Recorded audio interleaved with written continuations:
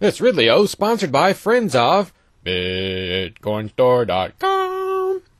This goes back to a 2007 incident. Me right now? Am I required to answer your question? Can you turn? No, that's exactly what my question is about. Okay, that's me confronting and questioning a Homeland Security guy back around October 2012. I got criticized for shooting this video because, in the comments section, I got criticized because I was questioning this guy about something that happened, obviously, in 2007.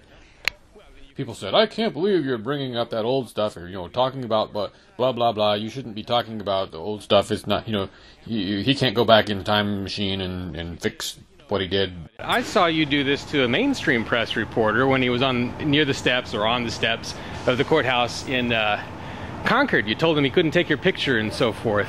Why did you do that? You can take my picture, if everyone right, but it's my option if I want to be on camera and answer questions like right now, which I don't. Dredging up stuff from the past, blah, blah, blah, that kind of thing.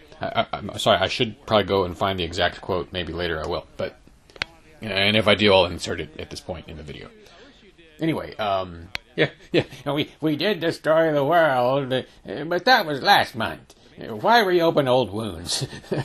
Right? So that kind of mentality. Well, okay, here's my response to that.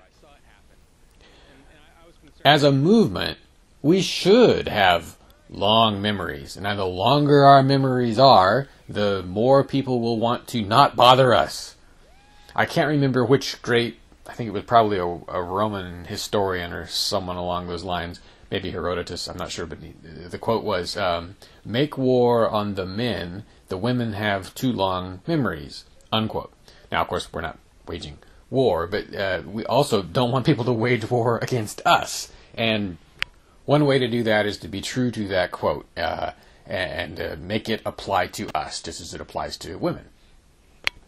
Who knows how many women over the centuries were saved by that one sentence? And who knows how many of us will be saved by people being afraid of our long memories? Now, within the context of this idea, it's very important to be forgiving of people who repent of something they did a long time ago.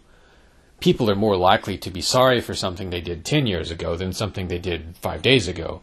So there's a place there for forgiveness, and maybe even a little bit of forgetfulness once someone has apologized. But we should be doing more of this, not less. This questioning people for things they did a long time ago. They should have to, once a police officer has made an inappropriate arrest of a Free Stater, he should have to worry for the next 10 or 20 years that someone's going to walk up to him with a video camera and ask him about it, and he's going to have to explain himself. Again, with the exception of those who apologize, and repent of their ways, that's a little different. But anyway, just a thought. Long memories, history, good stuff.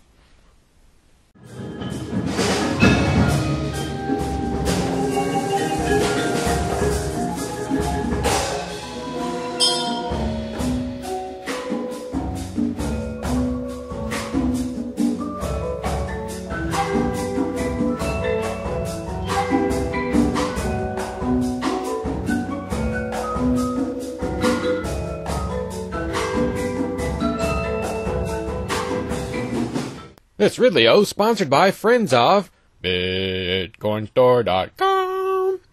500,000 items for sale, often cheaper than Amazon. The easiest way to convert your bitcoins into real-world stuff. They're privacy-friendly. You don't even have to give your name. BitcoinStore.com.